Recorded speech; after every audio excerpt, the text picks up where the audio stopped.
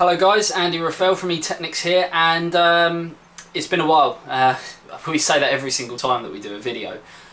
It does seem that our YouTube channel and the videos in general have lacked a bit, and I can only apologise for that. There is one main reason though. Where I used to live, which is obviously where the office is, I was on 50 meg internet. I'm now on like 5, so not much I can do about it, but it does hinder obviously filming high definition video reviews and all these little videos and trying to upload them to YouTube. YouTube then decides to stop the transfer, even though it's got this new uploader that you can resume transfers with, but that never works and it's just a nightmare. So I am sorry, but things will improve because the internet is looking at getting sort of sped up to have a 10 meg upload, which would be fantastic. It means that I can do more HD videos and I can upload them in like 20 minutes instead of 7 hours, because my upload is 448 kilobits per second. Great. So whenever we sort of leave you guys and we don't produce anything for a while, we do try to come back with a bang, and that's exactly what we're hoping to do today. Now be warned, I'm not going to delve massively into this because I can't. What we're actually looking at today, as you've seen from the title, is Asus Motherboard F1A75-M. So it's the new architecture from AMD, Llano, however you want to pronounce it. But there is an NDA that AMD have put into place that basically restricts us talking anything about the performance or anything.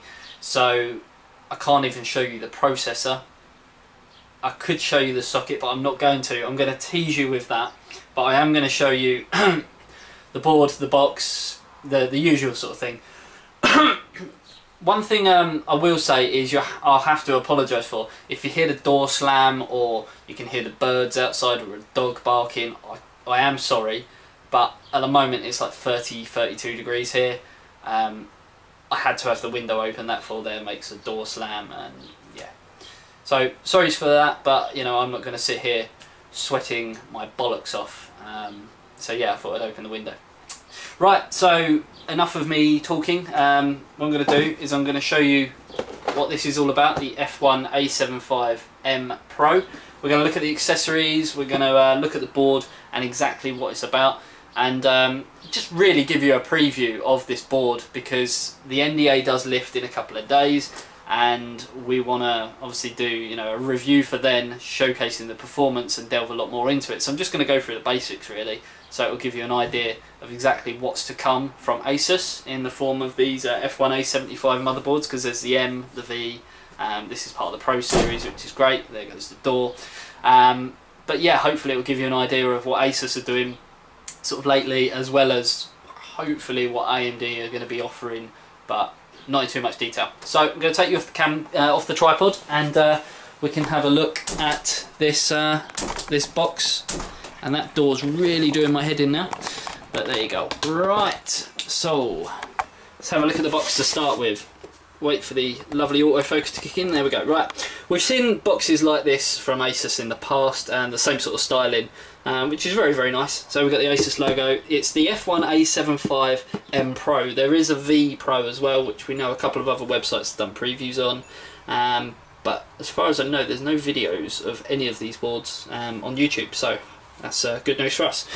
At the top right, we can see some of the main features. Now, these are the features that Asus or Asus have put into this board. It's nothing to do with AMD or Llano or anything like that. These are Asus features. So we've got the Digi Plus VRM, EPU, and the TPU. So basically for your efficiency and the best performance as well.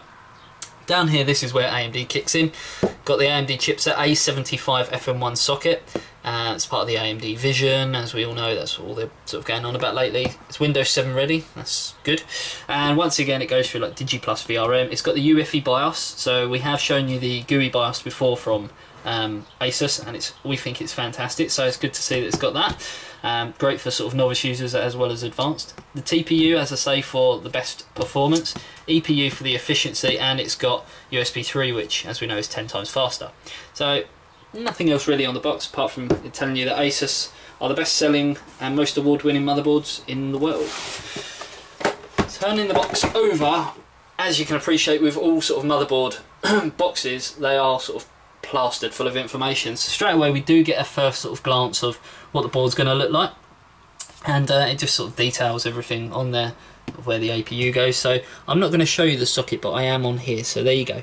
You can see what it looks like, but head over to etechnics.com. We've covered loads of news on it. You can see what the socket looks like there. These are the main specs, so I'm just going to take my time with this so you can have a little read. It's got the HD 6000 series GPU built into the APU, the A75 chipset, the memory support, 4GB DDR3 at 1866. Takes up 64 gig, which is amazing, especially if obviously this is aimed at sort of HTPC light usage. Is anyone really going to need 64 gig? But there you go.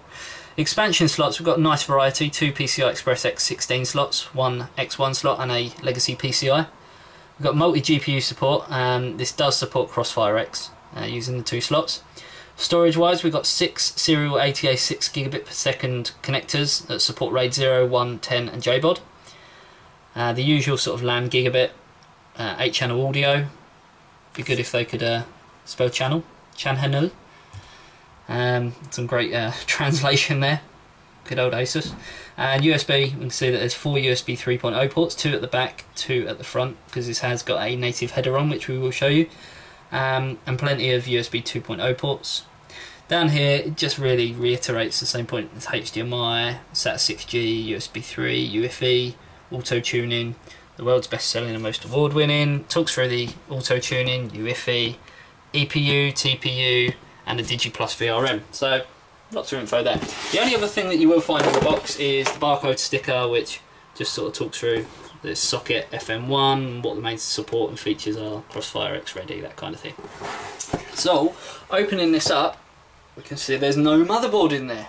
Where did it go? Oh, I think I'm going to end up taking the door off, because you can probably hear that keep slamming. But the motherboard's not in here because we have been playing about with it, trying to overclock it, and we've had some great fun. But I'm going to show you what accessories come. You get the I/O panel, which I'm so disappointed with this. It's got this spongy stuff on it, but it's just bland and boring. Obviously it's better than just grey, but it is sort of silver. Bear with me 2 seconds. There we go. Stop the door with an NZXT chassis. Right, so yeah, it's bland and boring, but it's shiny. It would have been nice if it was black or blue to match the motherboard, but there you go. Especially if you've got a nice looking case, you don't want that in the back of it. We've got a user's guide, which, as with sort of all Asus guides really, it does talk through quite a lot, and the main specs are in there and everything as well. We get the driver installation disc with a case badge sticker for anyone who puts them on their cases. So we also get, I love these, 2 right-angled serial ATA connectors, and they are sort of black and white. And I've actually got this on an Asus Fusion board that I use for a server, and I just love the look of them, black and white. Sort of reminds me a bit like Michael Jackson, sort of the white socks, black shoes. No. So yeah, that's the accessories. So I'm guessing now you're waiting for the actual motherboard. So I have hidden the CPU, the socket, so you can't really see much, and you can see what I've hidden it with.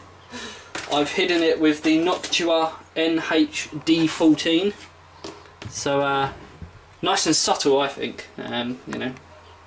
But it's good in a way, because where we've put this absolutely hench huge, massive, gigantic, ginormous, whatever you want to call it, cooler, you can see that obviously you can fit the latest and greatest, biggest, most efficient coolers on the market onto this board. So I'm just going to sort of take you on a look around the board, so we can see this is where our CPU socket is under here, and you can see there's our processor. I'm not going to tell you what it is though, but there's our processor. You can't know what it is, not until the NDA lifts. You probably can. You can probably guess what it is anyway. You all know what sort of what processors are coming out with the A6, the A8. Have a guess what we've got. Comment below. I'm sure you'll all get it right. Memory slots, we can see that we've got 4, and blue and black colouring, really like that. The whole board is sort of blue and black, as you can see with the connector 24 pin over there. DDR3 up to 64 gig as said on the box, and it does accept up to 1866 megahertz, which is really nice. It's got MemOK as well, which we can see over here. Here's our MemOK button, and there's a little LED down there as well, if I can zoom in. No, autofocus. There we go, there's a little LED just in there. And we can see the EPU and TPU switches up here to enable it. You can obviously enable it in BIOS, but for ease of use, because we use all our motherboards on a test bench, they're just there, sort of ready, waiting to go. So cooler wise, you can see once we've actually got the memory in there, there's a little bit of clearance. Obviously you're not going to be able to have the likes of high sort of, you know, Kingston HyperX, that kind of stuff. Obviously the low profile stuff, brilliant, but the normal, you know, high profile stuff, not a chance in hell. But there's still quite a lot of sort of room around the CPU socket area, which is nice. You can see that we've got a 8-pin power connector over here. Turning it around a little bit, I love the blue on here. I just think it's really, really nice. It's like a sort of cosmic-y, shiny, it looks good enough to eat kind of blue. So yeah, we've got this passive cooler over here around sort of the VRM area. And turning the board around, you can see that there's no cooling over here whatsoever because it's not needed. You can see we've got our CMOS battery just here. Couple of fan headers, there's a couple sort of scattered around. You can see that we've got that one over there for the CPU cooler, which we have got a Y splitter connecting our two fans off this. You can see 24 pin over here, another fan header, and we've got our SATA ports here. There's 6 and they are all SATA 6G, and that's all provided by the A75 chipset. Front panel connectors are just down here. Then we've got USB 3 native header, USB 2, we've also got a COM port, not quite sure why, but there you go, some people must still use it. And we've got this fancy little cooler down here as well, which obviously underneath there is the A75 chipset, and it's tiny. As with all sort of AMD products these days, they are getting smaller and smaller. You can see that we've got our jumper here.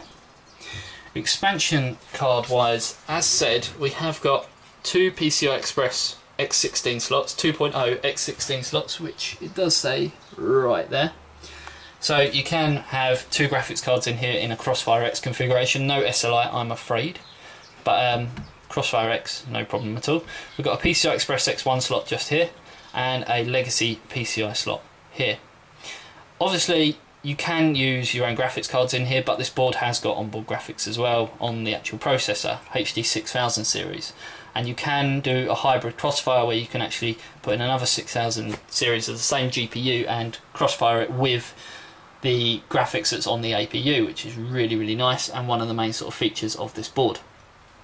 So what we're going to show you now really is the last bit. Just going to sort of pan out so you can see the micro ATX form factor, and you can see sort of how big this cooler is in comparison. Obviously you're not going to end up using something like this, you're going to end up using something a lot smaller. This is just an extreme really, but we wanted to show you anyway so you can see what it looks like, and we wanted to hide the socket and the processor, though I'm sure you've already guessed what it is. So here lastly is the I/O panel. So lots of various different connectivity options, and for obviously your peripherals as well as your displays. So we've got, starting up here, a PS2 mouse keyboard combo port, 2 USB 3.0 ports, optical SPDIF, HDMI, VGA and DVI, another 2 USB 3.0 ports, there's even a sticker just in case you don't know, 2 USB 2.0 ports, gigabit LAN supplied by Realtek, and the 8-channel analog audio. So pretty much everything you need. 4 USB 3.0 ports, which obviously do sort of back power to USB 2.0. The 2.0 ports are over there as well, and then obviously you've got all these headers, USB 2.0, 2.0, 2.0, 2.0 and then 3.0. So you're not exactly short of connectivity options, to say the least. So I'm just going to stick it back on the tripod, and I'm going to sit back down. Right, so yeah, we've given you a look at the board, the box, the accessories. Hopefully it's given you an idea as to what Asus are doing at the moment. Obviously it's got some unique features on this board that the likes of the Gigabyte MSI boards haven't got, the EPU and the TPU switches. the UEFI BIOS, which we've used the Gigabyte one. It's not really a BIOS, it's a Windows application that mimics the BIOS. And whilst it's nice, and especially if you've got a touchscreen, touch BIOS, you can obviously use that, but it's not a proper BIOS yet. Obviously it's going to be implemented, but Asus have already sort of gone to that market and already have their GUI BIOS out, and it's fantastic. We've got it on the Crosshair 5 formula, we've used it on the Fusion board, and it just seems to be really sort of becoming a hit with consumers now. Especially novice users, it's something really easy for them to use when they're using the basic mode, but you can always switch to the advanced mode as well. We haven't shown you the BIOS today because we have shown it before, and for a preview it's not something that's going to be fantastic, and the fact that it's going to show you what processor we've got, and we can't have that because AMD will go spare. So that's really it. I'm going to leave you on that note, and hopefully we'll see some comments below this video, and you'll be able to tell us if you think you know what processor we've got, and then when the NDA lifts in a couple of days, we'll be able to confirm it and show you the performance of it at stock, at overclock, and show you exactly how far we can overclock in terms of the CPU part of it and the GPU. Because when we're actually overclocking the APU frequency, it is going to be doing sort of both syncing together. So we should see some really good results in benchmarks like 3D Mark Vantage and 3D Mark 11, which is obviously one thing that this has got over Sandy Bridge, 3D Mark 11, DirectX 11. So yeah, that's some fantastic news as well. Either way, I'm going to leave you with that thought really of how you think this is going to perform, and we'll see you in a couple of days, hopefully, when we have another video up of the performance of this board, as well as a more detailed look, and we'll show you the socket, the processor, and so forth. Remember to go to etechnics.com if you are watching us on YouTube, because we've already got a preview up with lots of pictures of this board, and in the next couple of days we'll have a full written review as well, so it's not just the video side of it, we do cater for the written as well. So for now, that's pretty much everything, and I'll leave you with that. So yeah, this was the Asus F1A75-M Pro, and I'm going to go have some fun and overclock this bad boy now. So until next time, see you later.